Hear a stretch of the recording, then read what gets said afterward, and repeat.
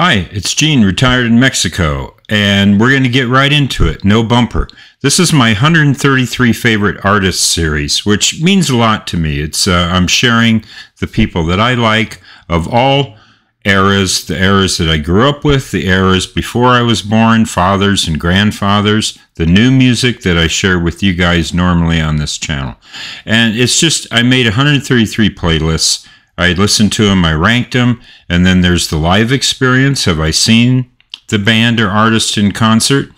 And, how curious am I about them? Did I buy maybe a book or a biography, or when I get a magazine, do I leaf through it? So that's what this is all about. And today is number 103. So if you like this band or are curious about them, I will have a playlist below that you can click on, take you right to Spotify. I got a couple people following me there, and yeah, it's really cool. I love sharing music.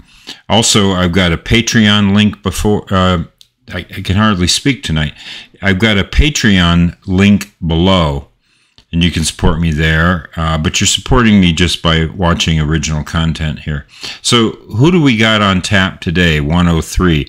I've got some physical material, and I've seen them in concert. Twice. So who are we talking about? We are talking about a blues rock band, classic band, still around technically, though one of their members recently died in the last 5 years, but they've been around 51 years. Yeah, long time. And they are of my era, a band that I grew up with and heard on the radio a lot. But I like them. Talking about from Houston, Texas, the trio, ZZ Top. Yeah, I saw them in 1986 and in 1990. So that was both, after the, not Afterburner. Yeah, anyway, those synth, when they started adding synths. So they had quite a laser show and a little bit of, they might have had some pre-recorded keyboards. It was cool. In 90, when I saw them, the opening act was the Jeff Healey band, so that was cool. Anyway, here's what I got. I've got a single disc, ZZ Top's Greatest Hits, and that was their first anthology. Like I say, it's a single disc, so that's the only flaw. And then later I decided to get a double CD anthology, Rancho Tejicano. And I've only got one here because I lost the insert tray, but I've got a CD here, and then there's a CD in there. And this is fantastic. This is, I think they're worthy of 2 discs. What do I like about them? Well, I love Billy Gibbons' guitar, for starters. I mean, holy smokes, what a great guitarist.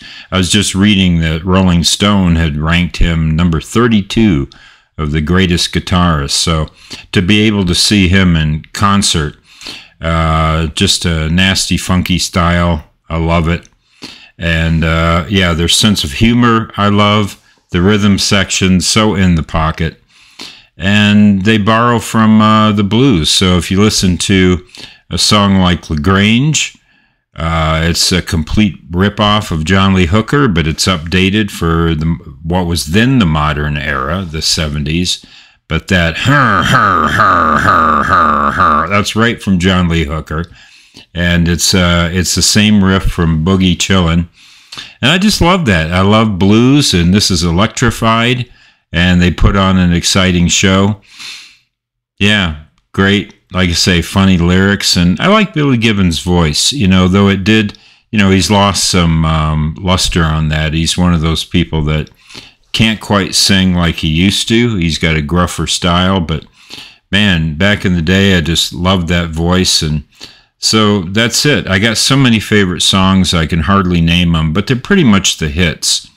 I mentioned LaGrange, and I heard it on the X, and Francine, and Just Got Paid, and Jesus Just Left Chicago, and Waiting for the Bus. And yeah, I love all those songs. Sharp Dressed Man, great tune. And yeah, just love all of that. So as we say here in Bonita, Mexico, buen dia.